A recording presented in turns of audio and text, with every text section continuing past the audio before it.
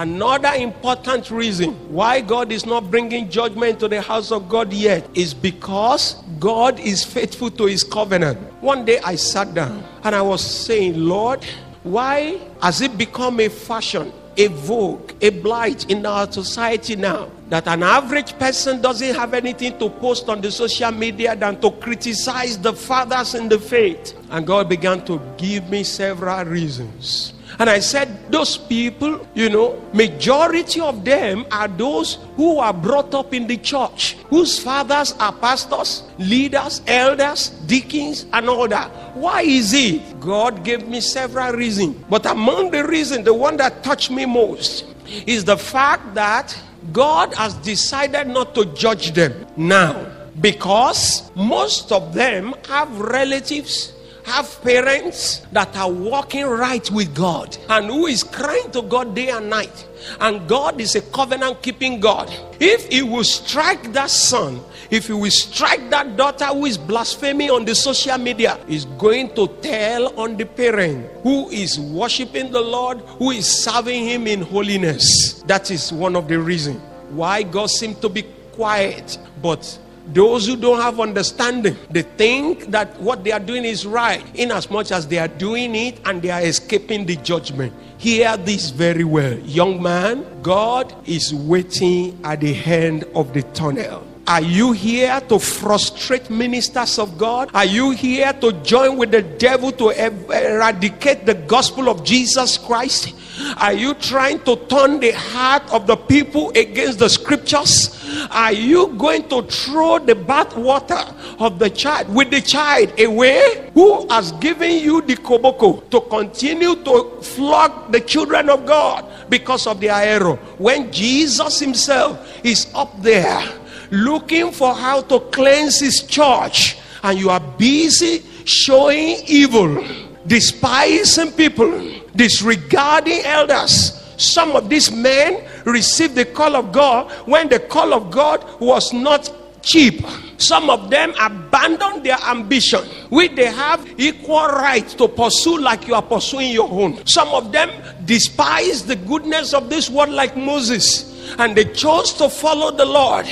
And they followed the Lord in lack, in needs, in problem, in difficulty. They didn't call on you at that time. You wouldn't see that at that time.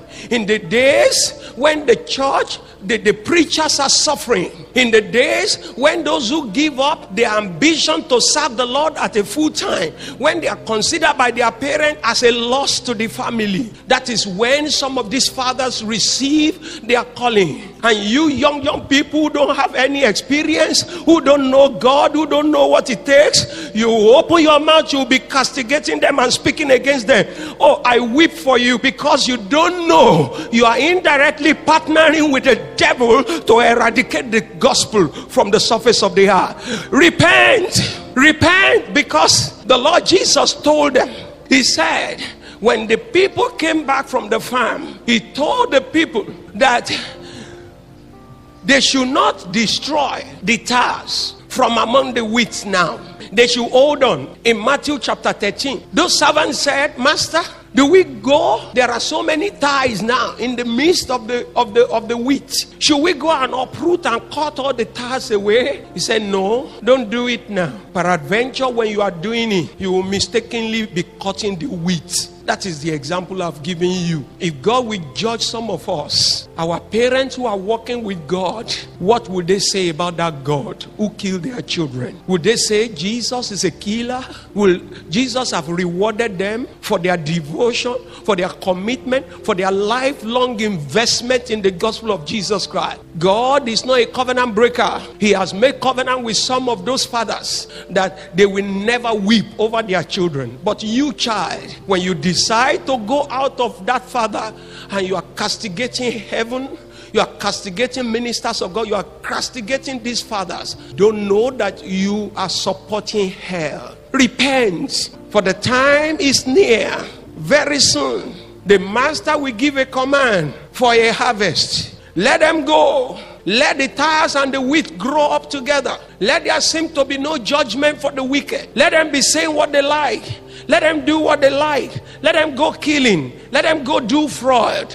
Let them come to church and take big seats in the church. Let the people be hailing them. Even though they are thieves, they are robbers.